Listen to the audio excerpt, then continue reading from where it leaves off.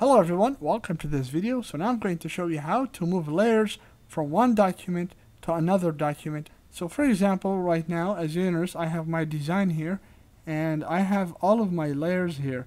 If you don't see the layers window, you'll need to click on window and then you'll need to click on layers.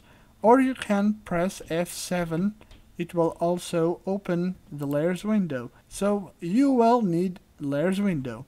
Alright, so now what I'm going to do is I'm going to click on this top layer and I'm going to hold shift down and I'm going all the way down to select all of my layers.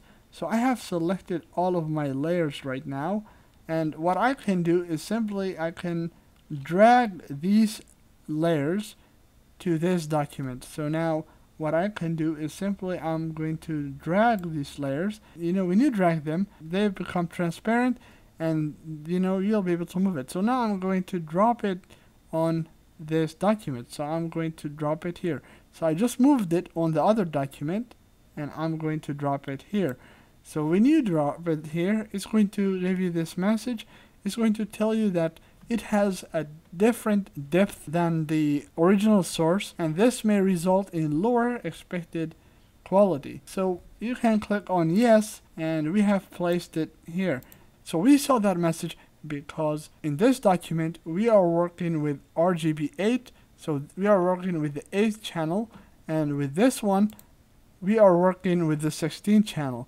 So if you have a previous version of Adobe Photoshop, you will need to have the same channel in order to transfer the layers. So now what you'll need to do, to change the channel, you click on image and then you go to mode and you have the channels.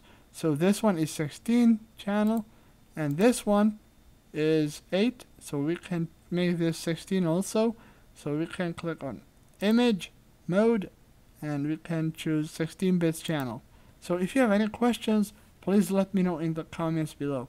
Please subscribe to my YouTube channel and I'll see you all later. Bye bye.